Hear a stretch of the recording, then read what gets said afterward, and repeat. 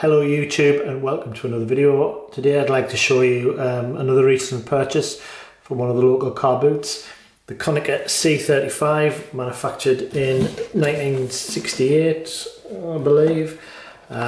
Came with its original box, which as you can see is more or less complete but extremely tatty, very well scuffed, complete with sellotape on there.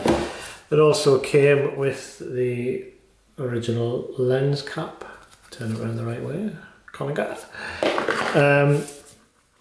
Manual, the original manual, which is in pretty good nick still. The question and answer leaflet, complete with some very interesting late 60s advertising on there.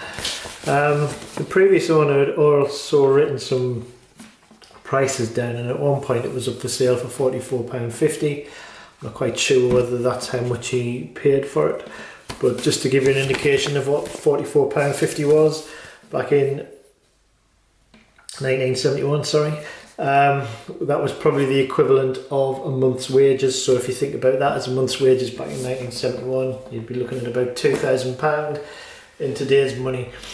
But anyway, to the camera. Konic C35 rangefinder with, got that there, 38mm Konica Hexanon f2.8 lens. It takes film speeds from 25 to 400.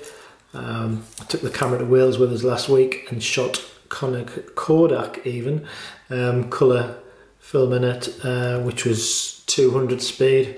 And the results are not too shabby, so we'll have a look at them in a minute.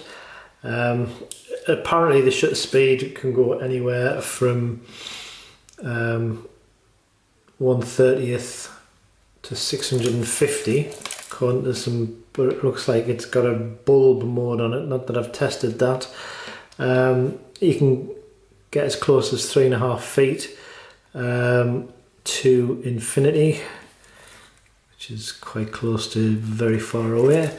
Very good, very nice build, good solid camera, fits in palm of your hand quite nicely. Looks a little bit like an Olympus Trip. Nice winder. Let's look at the back. In the back there, shutter's nice and quick. You can see there the seal along the bottom has disintegrated a little bit, but it didn't have any effect whatsoever on the photographs I took last week. But no doubt somebody might want to replace the seal at the bottom of the camera at some point in the future. Manual rewind, which is always quite interesting.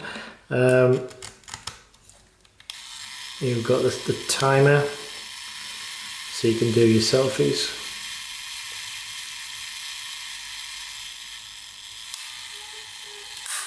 There we go, takes that. Made in Japan, takes a cell battery. Lovely camera.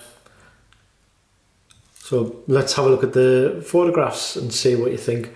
If you like these videos, make a comment in the box below. And thanks for watching. Bye.